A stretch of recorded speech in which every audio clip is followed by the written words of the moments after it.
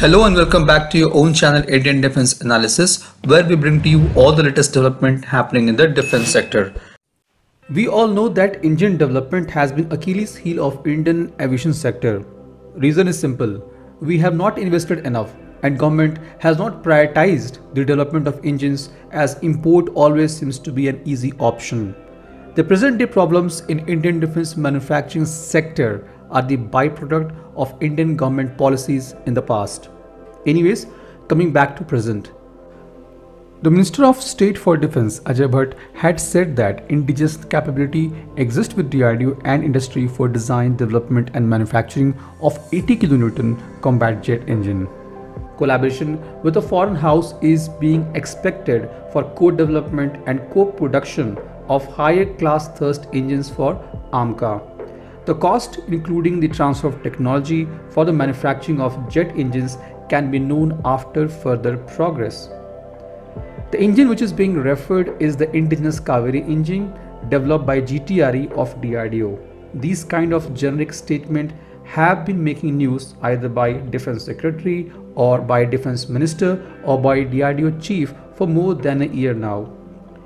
Talking about Kaveri engine, in past the engine had several problems which has been resolved completely, and few of them needs to be flight tested at higher altitudes.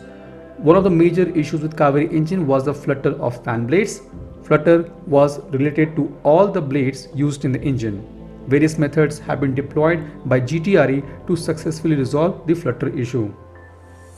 Other issues with Kaveri engine were related to fan, HP compressor, LP turbine combustor and afterburner and screech issue, which has also been resolved. While Kaveri engine has met its dry thrust requirement, it has yet to prove its weight thrust. GTRE has planned the performance and operability of Kaveri engine across the flight envelope in altitude test facility in 2022. The initial flight release IFR certification of the engine is planned to be complete by 2024. However, the Russia-Ukraine war seems to be derailing this plan again due to India's dependence on Russia for the flying test bed for Kaveri engine.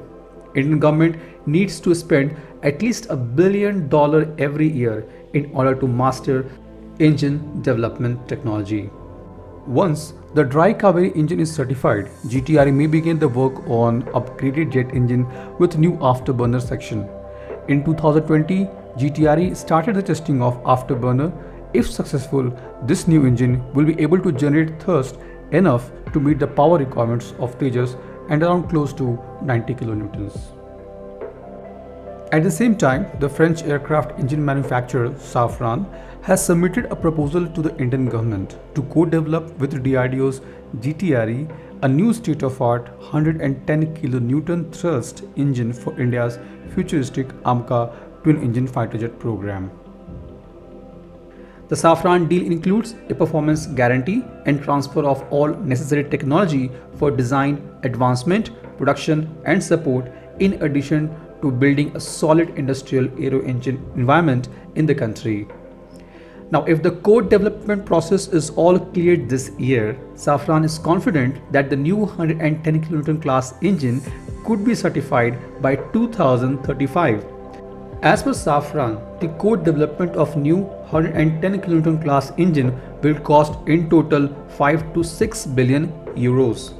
The engine created for AMCA will probably have many similarities with the propulsion system of the upcoming 6th generation FCAS fighter jet program in Europe, for which Safran is the part of multi-project leader, which includes Spain, France and Germany.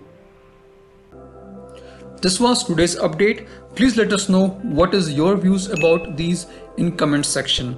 Feel free to post your comments and suggestions about any topic related to defense sector on which you want to hear from us. With this, I would like to say goodbye and Jai Hind friends.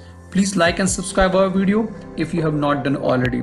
We will be soon back with more interesting and amazing development happening in defense sector.